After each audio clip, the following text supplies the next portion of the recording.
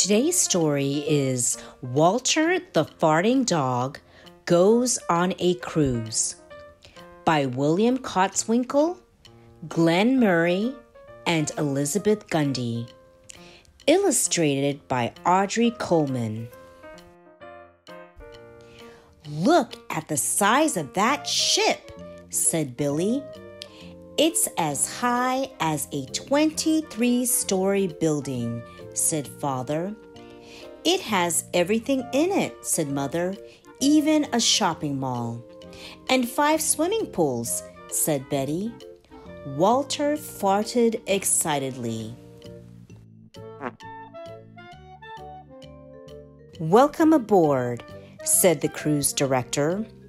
"What a nice dog," said Pet Officer Smedley. The ship pulled away from the dock. The horn sounded. Walter farted.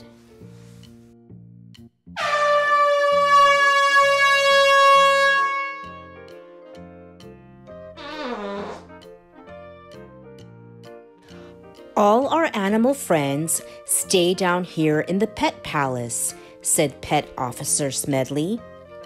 "We do our best to make them completely comfortable."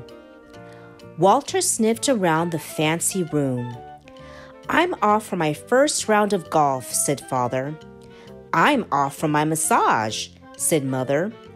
"We're off to swim in all 5 pools," said Billy. "Don't worry, Walter," added Betty. "We'll be back in a little while." Walter settled down on a plush cushion. "Not bad," he said to himself, and farted. As soon as the door of the Pet Palace closed, trouble started brewing.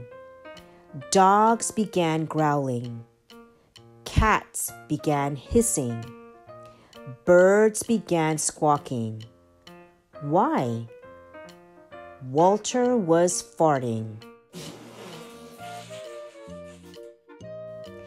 "Get that stinker out of here," said the parrot in the corner. Pet Officer Smedley returned with some pet treats and was instantly enveloped in a fart cloud.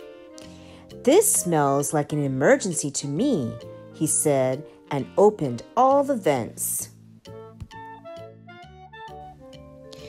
On the golf course, Father was lining up a putt when he noticed a familiar smell. "What's that horrible odor?" said one of the other golfers. "Must be the sea air," said Father. But Father knew it wasn't the sea air. He saw Pet Officer Smedley coming toward him. "We've got a problem with that dog of yours," said Smedley.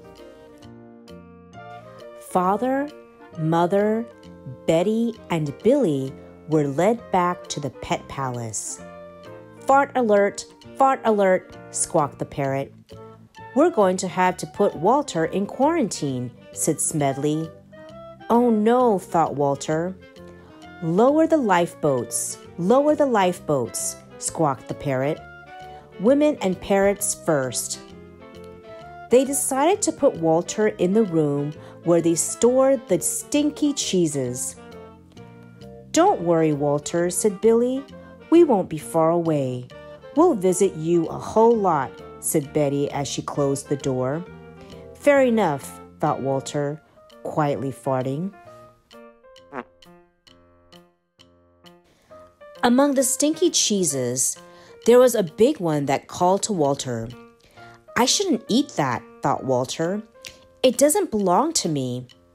Yet here we are together, me and the cheese.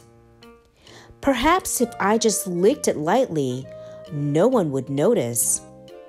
He licked it lightly, then ate the entire cheese.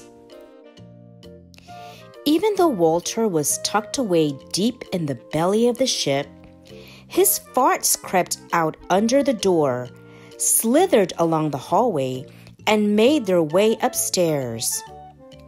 By the next day, all 6 dining rooms were filled with farts and angry passengers.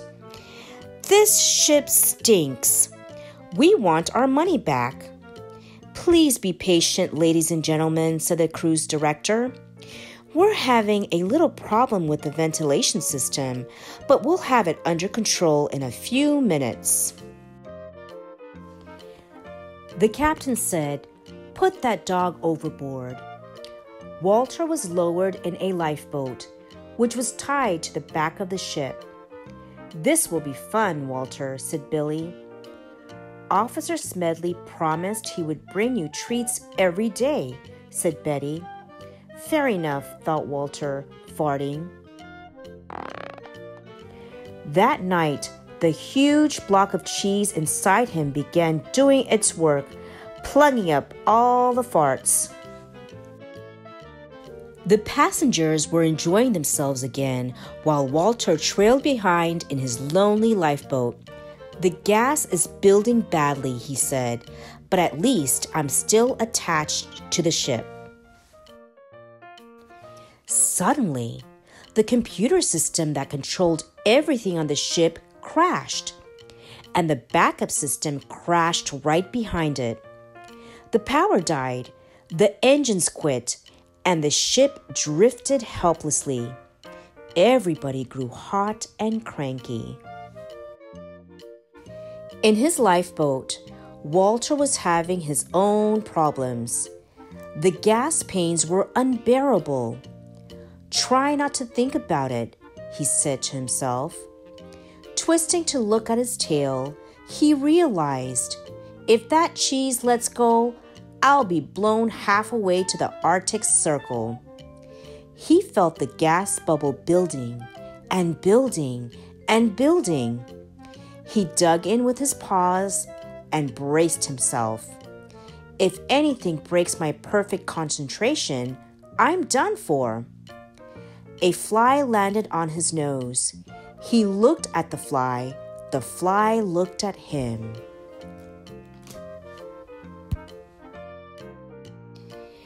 There was a deep rumble as the cheese shifted inside him. A few small farts came out and gently pushed the lifeboat up against the ship. "That wasn't so bad," said Walter. But then all the farts that had been blocked for days came out with the roar of a rocket.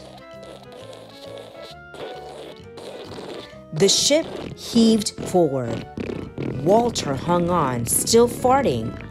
"Warp speed," squawked the parrot in the pet palace. "We must be back to full power," said Father, gripping the deck rail. But it was much more than full power. It was fart power. It shot the ship over the horizon and into port. "Right on time," said the captain. When the cruise was over, Pet Officer Smedley presented Walter with a sailor hat. "It was an honor having Walter on our cruise. We had a great time, but it's good to be back on land," said Mother. "Anyone for pizza?" asked Father. "Hold the cheese," squawked the parrot.